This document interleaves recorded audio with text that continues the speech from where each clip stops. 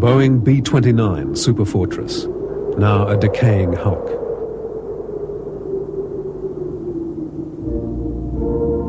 It once crippled an empire, and in a single stroke of terror ended a war and changed a world forever. Its recurring echo still sounds from those gone but not forgotten days.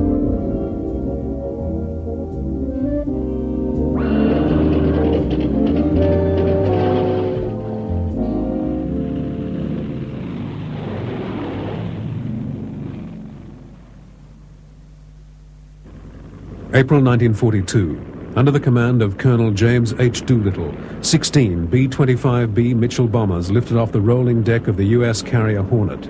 With a belly full of bombs and fuel, they were bound for the Japanese home islands, the first direct bombing assault on Tokyo. It proved a costly but needed boost to Allied confidence, but demonstrated a desperate inadequacy, a strategic long-range bomber, a weapon foretold in Doolittle's post-mission statement. We're going back to Tokyo, and we shall go in full array and with mighty allies. The B-24 Liberator, an extremely versatile bomber, could not meet the range, speed, altitude, and load requirements now envisioned by the War Department. Neither could the B-17 Flying Fortress, another magnificent plane. While they flew countless successful missions over Europe, they were already being outmoded by designs on the drawing boards back home. The huge Douglas XB-19, first flown in 1941, was a flying laboratory to test the principles of big aircraft. In 1940, the War Department called for a bomber capable of speeds, altitudes, loads, and ranges that the underpowered 19 couldn't match. It became a competition between the Consolidated and Boeing companies. The Consolidated B-32 Dominator, powered by 4 Wright R-3350 engines, specified for use by the War Department. It was pressurized, and although large, it was not seen to break any major new ground. It would just fulfill specifications, but offering little more than a conservative step forward. Adopted as an insurance policy if the radical Boeing Model 345 failed, only 15 B-32s saw active duty, although over 100 were built. The winning design was the Boeing Giant, designated XB-29. Top speed over 350 miles per hour, ceiling over 30,000 feet, range approximately 4,000 miles with a 10,000-pound payload. The maiden flight of the first XB-29 was on September the 21st, 1942, over Boeing Field, Seattle. Test pilot Eddie Allen reported that low horsepower was a problem, but in flight, the big aircraft handled superbly. The early Sperry gun system and 3-bladed props seen here were not incorporated in later models. Much important data was obtained from this first XB-29. Not so with the next XB. On its second flight, it burst into flames. Eddie Allen, his 10 crew, and 19 civilians perished. Such horrifying losses were not allowed to impede a project which the war depended on. The XBs were soon back flying. The B-25 Mitchell is a big, strapping bomber. 67 feet across the wings, but it could reach Japan only if it took off from an aircraft carrier. Much bigger is the famed B-17 Fortress. 104 feet from wing tip and tip, it has ranged 1,400 miles over Japan's island conquests. But it cannot reach Japan itself from any base we now hold. The Superfortress, wingspan 141 feet, longer than the Wright's first flight through the air at Kitty Hawk. Range, altitude, and bomb load, secret. By June 1942, the first of 14 pre-production drab-painted YB-29s were airborne. The theories of the radical design on trial. The 29's huge bomb bays were set forward and aft of center of gravity. To maintain stability during drops, an intervalometer released payload from alternate bays. Inside, crew quarters were heated, pressurized, and soundproofed. In the forward compartment, the bombardier sits in the extreme nose of the plane, below and between the pilot and co-pilot. The pilot sits on the left, the co-pilot on the right. The navigator is behind the pilot, facing forward. The flight engineer is behind the co-pilot, facing aft. The radio operator is behind the flight engineer, facing right. In the aft compartment, along with a rest area, are the gun commander in a barber's chair, observing through a plexiglass blister atop the aircraft. The two side gunners to the left and right of him. Notice the early blister cages to stop crew being sucked out if a blister pops. The tail gunner mans the putt-putt auxiliary starter motor. His normal position is in the pressurized tail compartment. The huge wings, set mid-fuselage, were quite radical. Boeing departed from the conventional bridge truss configuration, settling on a web-type structure. Flaps increased wing area by as much as 1/5 for low-speed flight, takeoff and landings. The retractable twin-wheeled tricycle landing gear was a great advantage for such a heavy aircraft during high-speed landing runs, even after extensive combat damage. The 29 used another innovation, the General Electric Remote Gunnery Control System. All guns were sighted and fired remotely. 4 of the turrets, 2 on top and 2 beneath the fuselage, can turn through 360 degrees in azimuth, 90 degrees in elevation.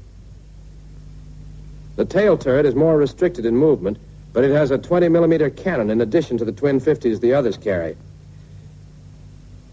But the big thing about the 29's armament is the fact that the gunners don't touch the guns. The guns are controlled remotely from special sights, and any gunner can fire almost any turret. For example, one side gunner might have control of 2 turrets, firing 4 caliber 50s at his target. A small central computer made corrections for wind, temperature, altitude, speed, and extended range by correcting for bullet drop. Gunners using this remote system experienced no jarring recoil and gun vibration, easing the task of holding a target in sight.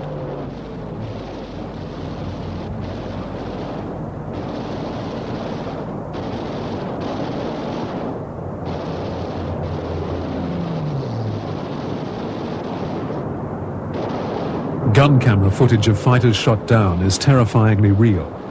The camera is activated by the firing mechanism.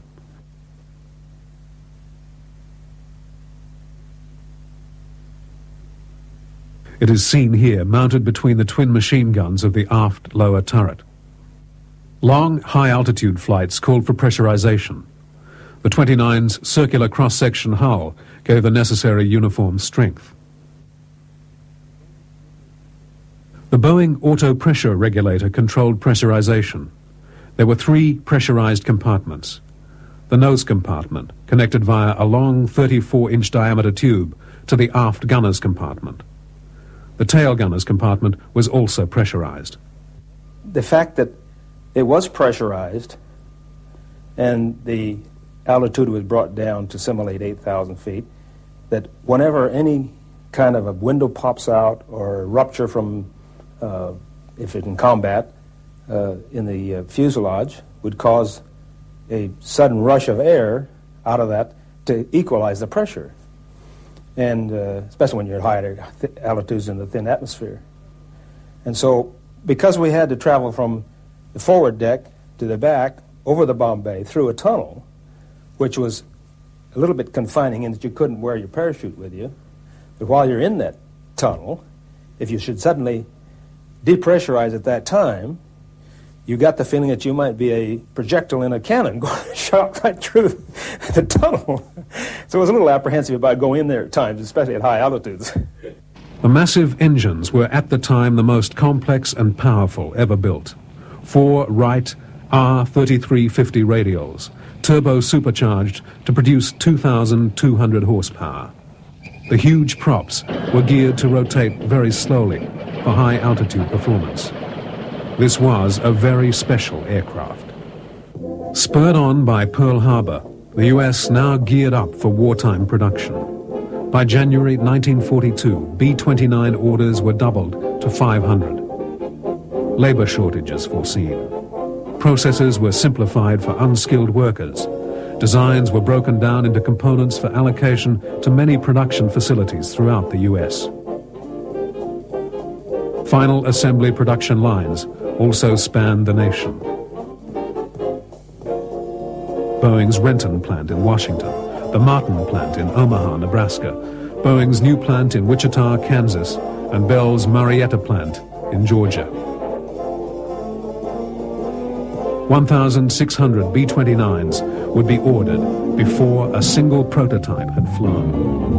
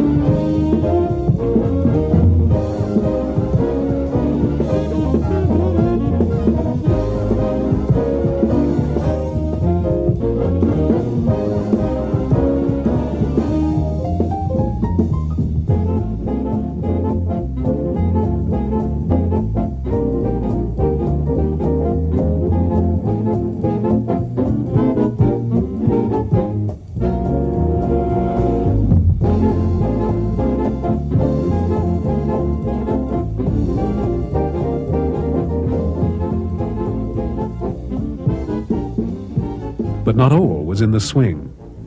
The B-29 project had slowed to a crawl, crippled by its vast logistic and organizational problems.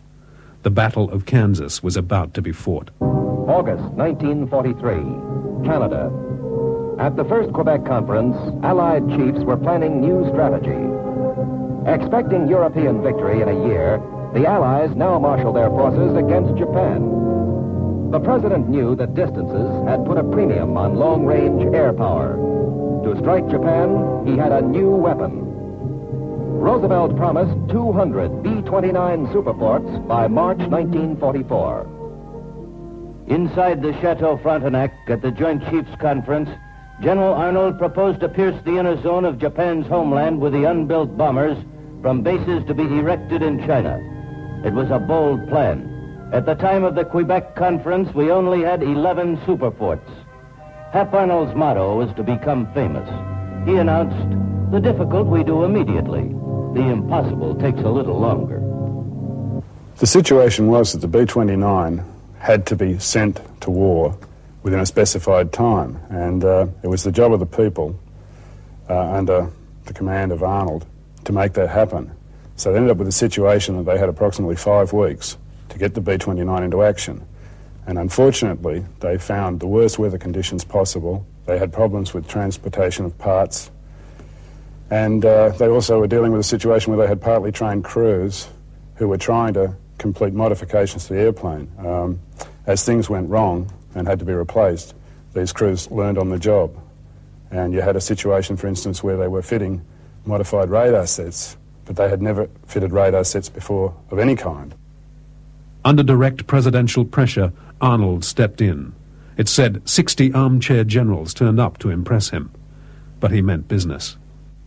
Signing the 175th 29, Arnold demanded it be ready by March the 1st, 1944.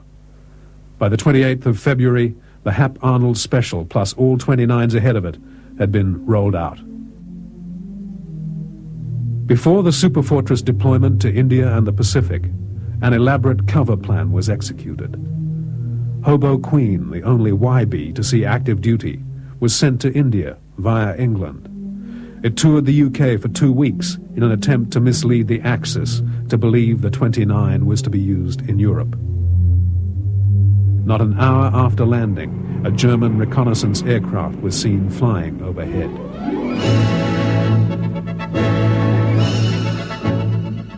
China, the focus of Japanese aggression for many years.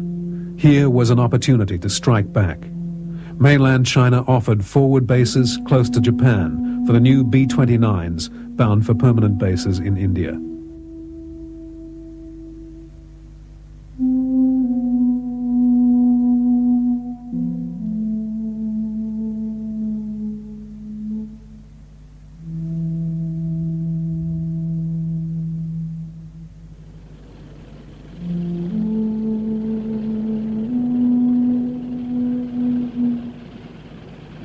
The Pacific posed the problems that bore the concept of the 29. The B-17 and B-24 had both proven great aircraft over Europe, with shorter distances from base to target.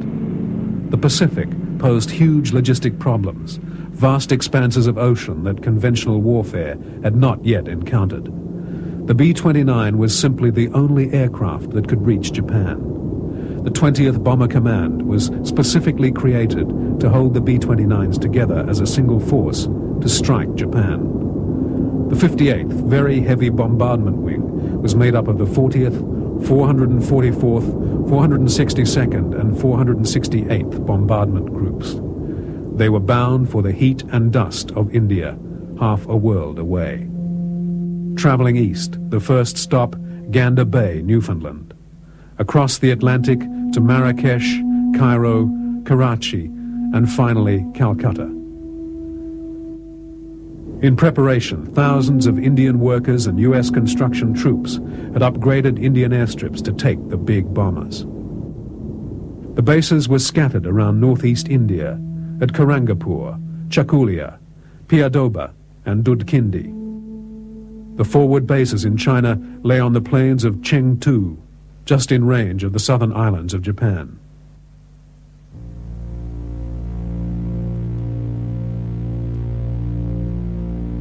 From Calcutta, everything had to be ferried in a massive airlift operation across the jagged peaks and deep gorges of the Himalayas, the treacherous hump, covered in ice and cloud, that lay before the vast plains of Chengtu and the forward bases. Converted 29 tankers flew the route. 3 gallons used for every 1 gallon of fuel offloaded at Chengdu. 4 airstrips were constructed, each 8,500 feet long, to service the huge bombers. Each rock was turned into handmade gravel to fill and flatten the old rice paddies.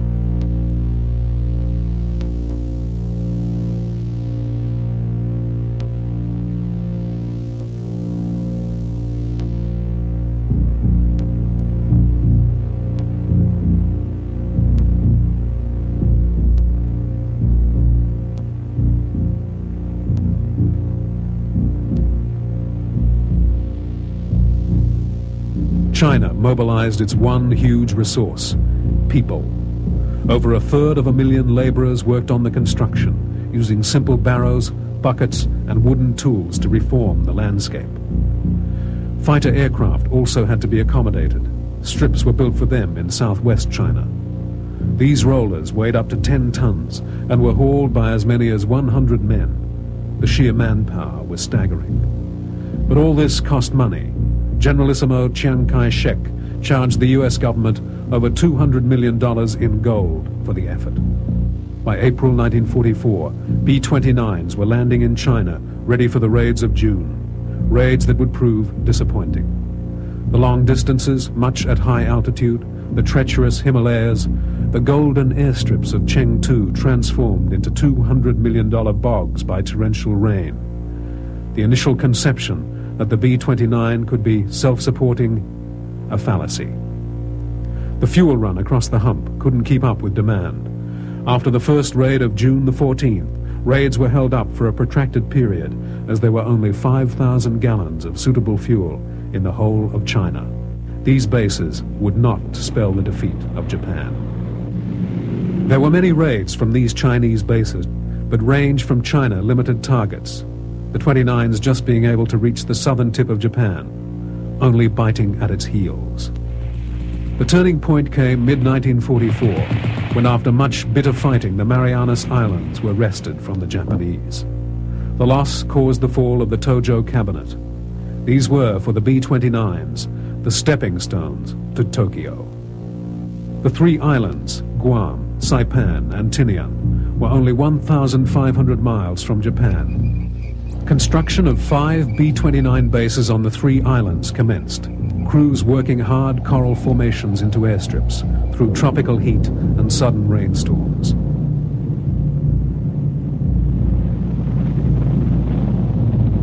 On October the 12th, 1944, the first B-29 landed on Isley Airfield, Saipan. Jalton Josie, the Pacific pioneer, carried the new commander of the 21st Bomber Command, Brigadier General Haywood S. Hansell. As Arnold's Chief of Staff in Washington, he directed the India-China offensive. He would now control the 21st from the Marianas. Well, the first element of the 21st Bomber Command has arrived. When we've done some more fighting, we'll do some more talking. Hansell was a planner and a staunch believer in strategic, high-altitude precision bombardment. The bombs rained down on industrial and economic targets throughout Japan, but results were again poor. B-29 losses grew as the enemy concentrated defensive fighter squadrons around these targets. The high altitudes the B-29s had to climb for such raids were causing huge operational difficulties, many aircraft ditching on the long journey back to the Marianas. Arnold needed results. Hansell was relieved of his command, Arnold replacing him with General Curtis E. LeMay.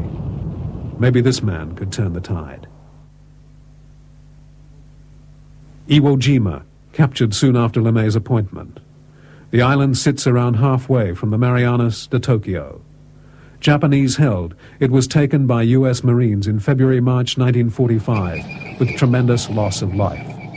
The still-hot volcanic rock of Iwo Jima was carved into an unsinkable aircraft carrier. Now there was a safety stop in emergencies, fighter escorts for the B-29s, and Japan was being pushed back at last. LeMay, not a devotee to any specific tactical doctrine, would try new ideas to get results, ideas that would eventually burn the heart out of Japan. Well, I'd say that they respected and feared him, but they knew that he could do the job and hopefully would keep them alive. Previously, they'd been suffering serious losses in the B-29s, and LeMay came along, changed the tactics, made the airplane work. LeMay found that Hansel had built the B-29 bases in the Marianas into a well-organized war machine. The Navy had shipped in massive stockpiles of cargo to service the vast armada, safely out of range of Japanese attacks. LeMay could see no reason for the 29's failure to perform, apart from the tactical use. He had the weapon. It was a case of using it in the right manner, efficiently, and to its full devastating potential.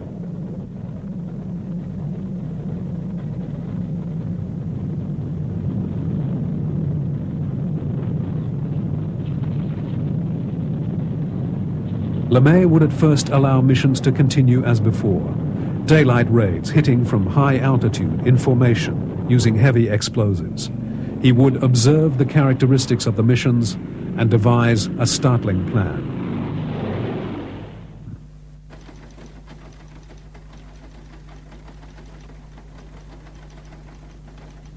Missions were planned in great detail, and the map rooms collated huge amounts of data. Here was the control center for all B-29 operations against Japan.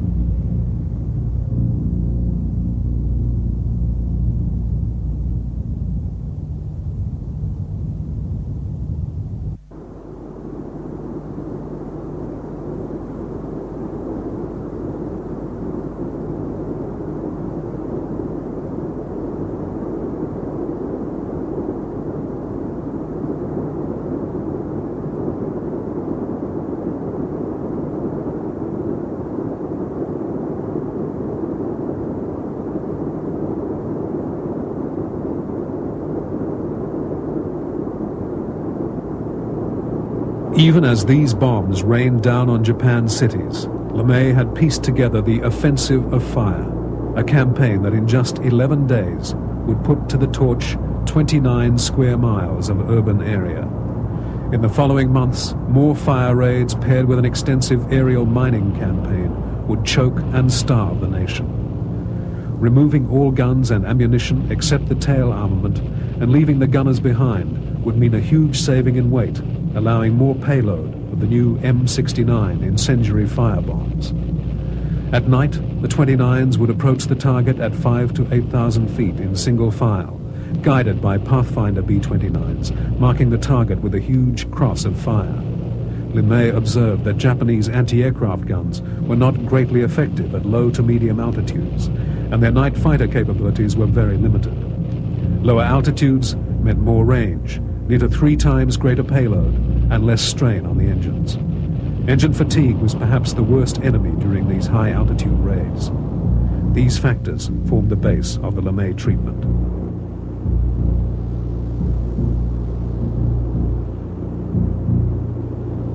Flying back to the Marianas after missions, the crews now had the haven of Iwo Jima for emergency landings. Many dropped in where before it was a long limp home, with every chance of a ditching in the vast Pacific and little chance of rescue. Iwo was a godsend.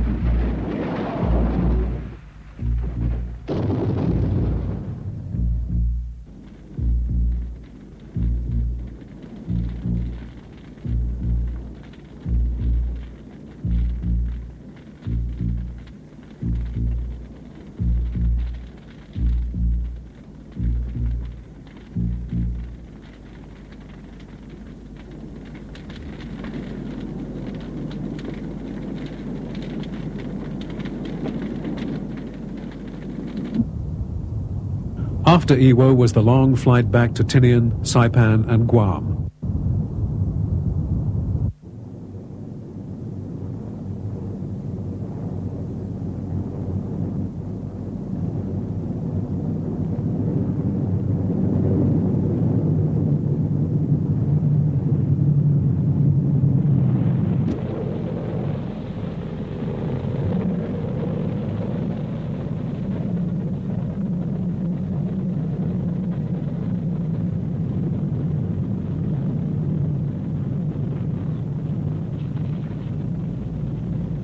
Most 29s returned safely to fly again. But not all were nearly so lucky.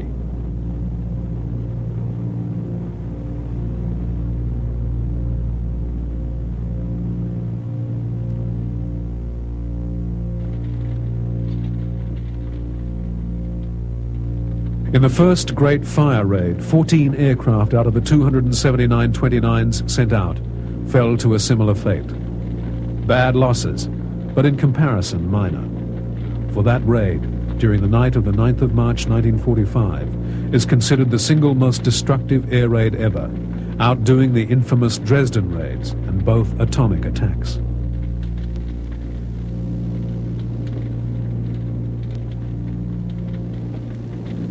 Unusually high winds that night fanned the many fires into a storm. Violent air currents thrust the bombers up thousands of feet, their fuselages blackened by smoke. Tokyo could be seen glowing 40 miles away. This is not Hiroshima. In one night, nearly 16 square miles, 25% of all the buildings in Tokyo were destroyed. 1 million homeless, 150,000 dead, injured, or missing. The LeMay treatment was a terrifying success. The bases in the Pacific were no island paradise. Sometimes hot and dusty, sometimes wet and muddy. Low morale was ever present. Men living close together in tent cities, a cargo culture far from home, and the ominous fear of not returning from the next mission. The B-29 became a part of the crew. Pampered like a new Cadillac, a certain amount of customizing went on. For example, the official decision to remove the 20mm tail cannon was not seen by some crews as a desirable step. The twin 50 machine guns alone would certainly not be much of a discouragement to enemy fighters. This menacing bit of set dressing, made of tin, was rigged up by one crew. Just the sight of this monster cannon kept fighters well out of range of its non-existent sting. Customizing of another kind was the famous B-29 nose art.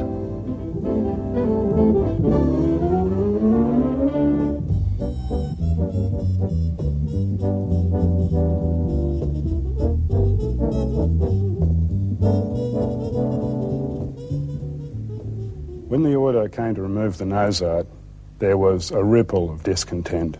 But in a military situation, orders were orders.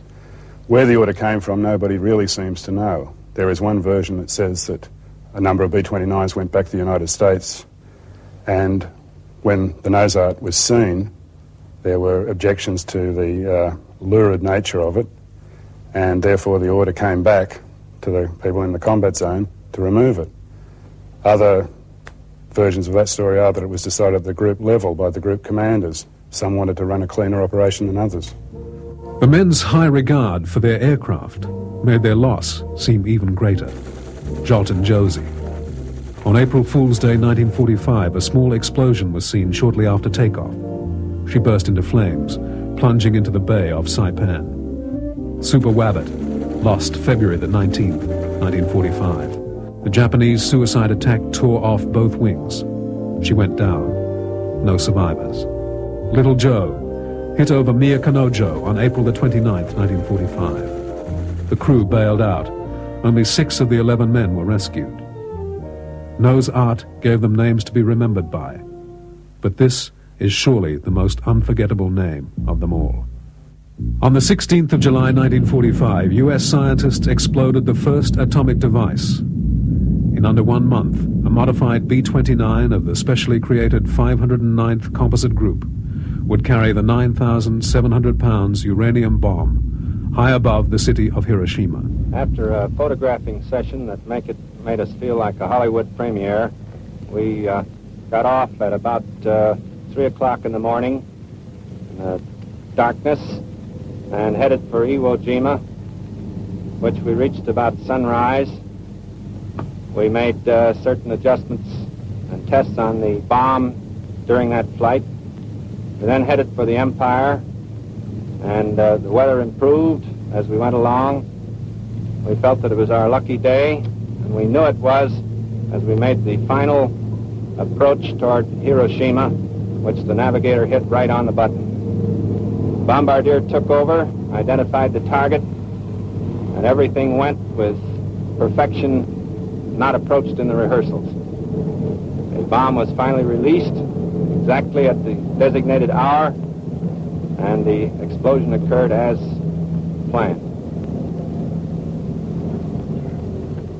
My navigator had me perfectly lined up with the target. When I touched in with my sight, I could clearly see the city of Hiroshima within my bomb sight. Then I clutched in and took the run, and I felt the bump of the airplane. I was greatly relieved because I knew the unit had gone from the airplane that we had successfully delivered. It meant so much to the Army Air Forces, American science, and industry.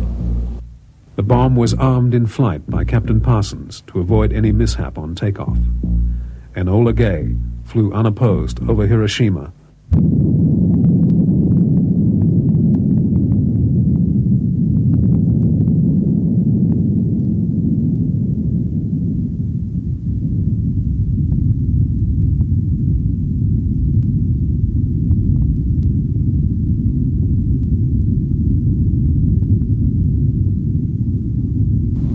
Well, as the bomb left the airplane, we took over manual control, made an extremely steep turn to try and put as much distance between ourselves and the explosion as possible.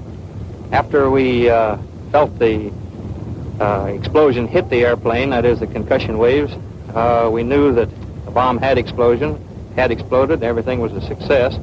So we turned around to take a look at it.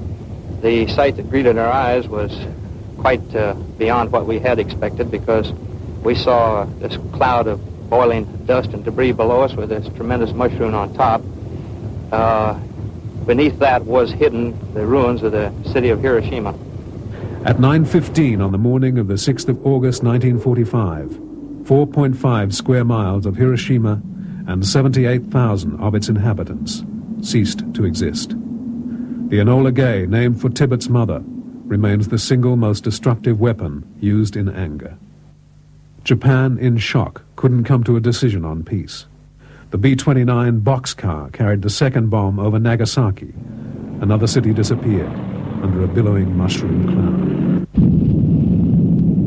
Fears of death on the war's last days were fueled as bombing went on after Nagasaki. All bombers returned as peace was declared. The war was over, but the B-29 still had much to accomplish.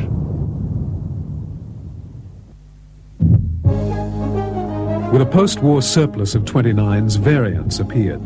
The Pekusen Dreamboat was a B-29B, modified for long-distance flight, stripped bare inside, extra fuel tanks installed, anti-gump chinless nacelles fitted, and tires filled with low-weight helium.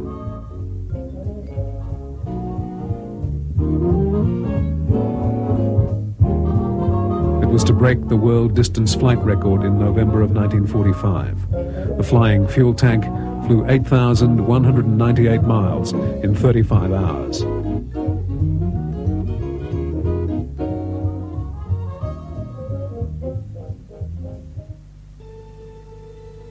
In 1946, on the Marshall Islands in the South Pacific, the B-29 atomic bomber would launch the tests of a more powerful A-bomb.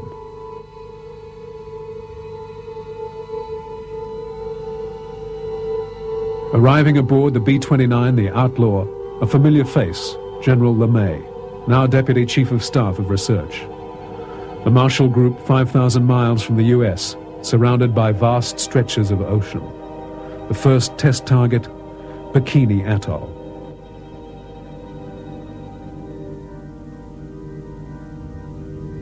The B-29 Dave's Dream was specially modified to hold the test bomb in its bay.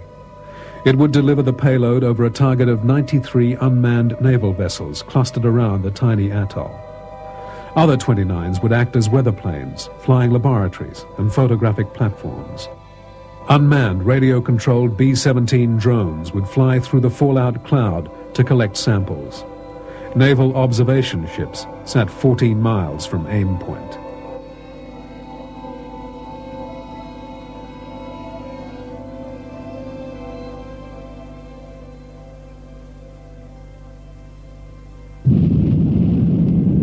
At 34 seconds past 9 a.m., July the 1st, the atoll and the naval target ships were rocked by a massive blast, beginning Operation Crossroads and a string of nuclear bomb tests into the 50s. The B-29 was the true pioneer of USAF in-flight refueling systems.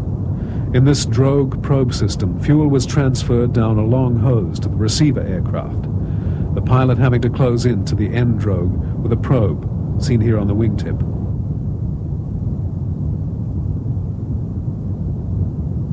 Much more successful was the Boeing patented flying boom. A rigid telescopic tube was literally flown into position by an operator in the old tailgun compartment.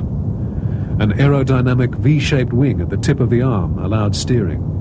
A panel of lights on the belly of the 29 gave the receiver pilot instructions to hold position.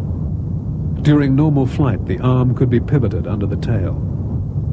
Coupling and decoupling can be seen closer in this footage of a KC-97 tanker and an early B-52 using the flying boom system pioneered by the B-29.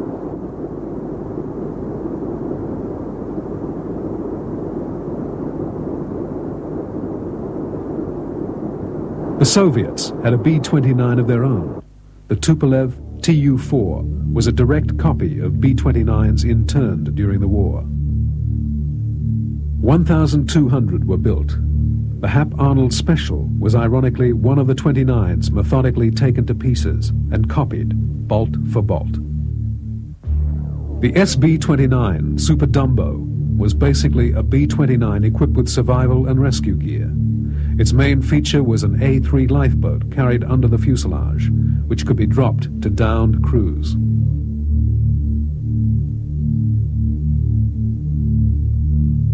"16 SB conversions were carried out.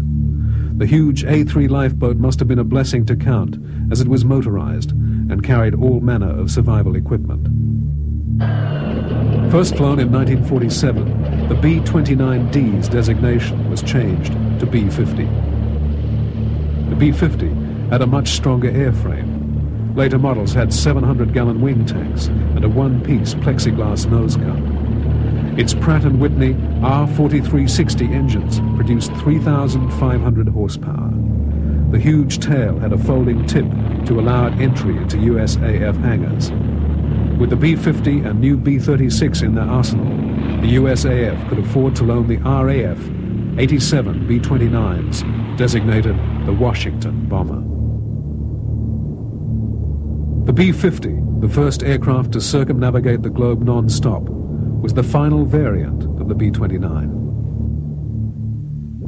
In the late 40s, the Superfort would play another crucial role in the advancement of aviation, this time as a mothership for early experimental supersonic aircraft.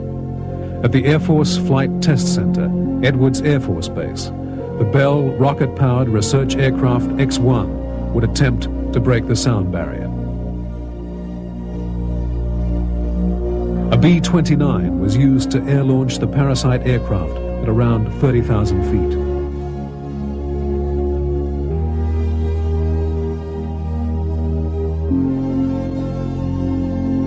In a series of flights, USAF test pilot Major Chuck Yeager took the X-1 Glamorous Glennis up close to the sound barrier.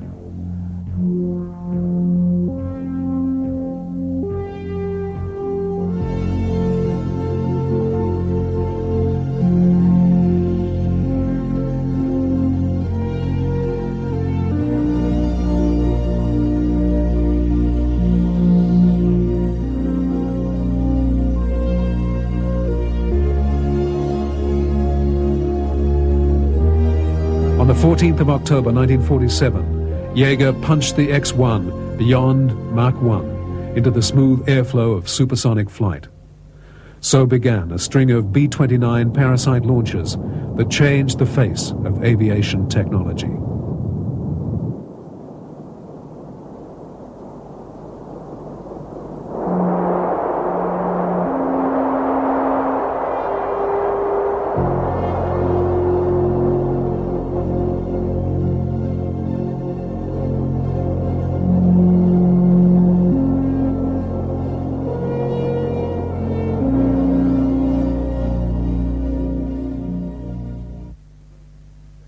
The loading of these X-planes was quite interesting, as the huge B-29 had to be elevated on stilts. The Parasite X-plane was rolled underneath, then hoisted clear of the ground and recessed into the modified bomb bays.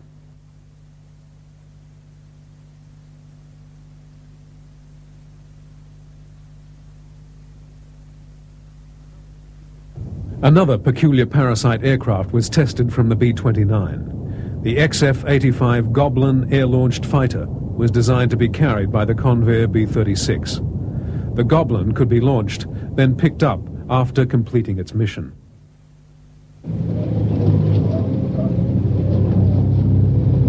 When war broke out in Korea in 1950, the B-29 was to play an active and crucial role in support of the UN troops.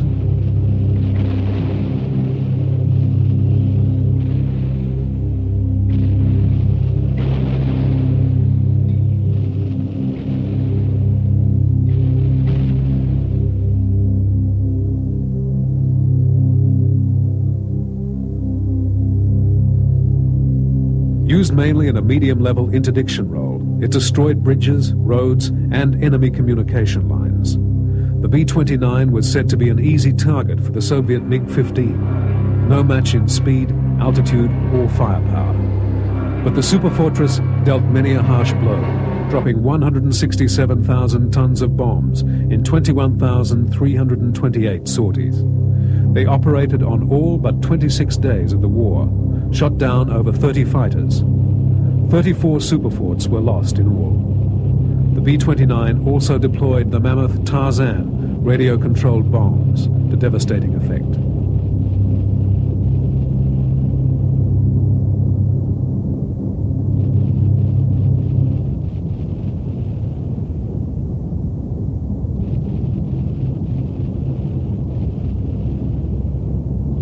In the heat of Korea, nose art surfaced again. The 29s were soon adorned with pretty girls and comic characters.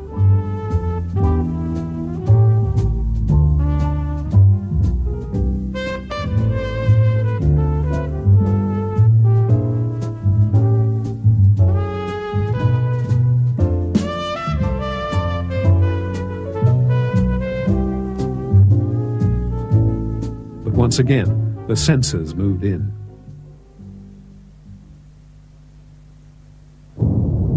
By the end of the Korean War, in 1953, the B-29 was deemed obsolescent. It was soon relegated to only second-line duties. The last operational B-29 flew its final mission, a routine radar evaluation flight, on the 21st of June, 1960. I think that the crews who were flying the B-29s were proud of the fact that they were flying the most advanced aircraft in the world at the time. And in one specific case, a pilot who flew B-29s during World War II has always insisted that when he flies on an airline, it must be an airline flying Boeing planes. We more or less had the feeling that we were having the Cadillacs of airplanes. It was the super bomber. And because of that, we were all quite proud. And it was a good plane.